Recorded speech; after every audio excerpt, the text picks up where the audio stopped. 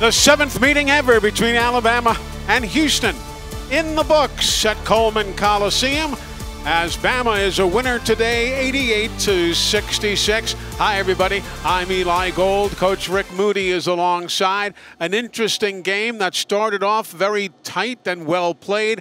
Then as the afternoon, early evening came upon us, Coach, Alabama pulled away. Well, Alabama finally decided they're not going to let us stand out and shoot spot-up threes. Therefore, Alabama did what they had to do.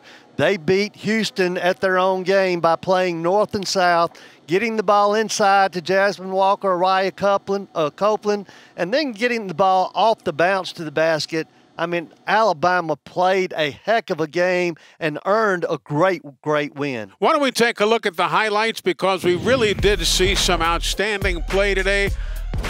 Well, Brittany Anyajay, I mean, she's a deep shooter. She's an exciting player to watch, as you can see right there, about 4 steps behind the three-point line, and then she's going to continue to shoot the basketball, and she's going to be a great player this year for the Houston Cougars. But look at Jordan Lewis. That's the only 3 she made today, and she had 20 points, or I can't remember the exact total, but look, she's getting to the rim, playing north and south.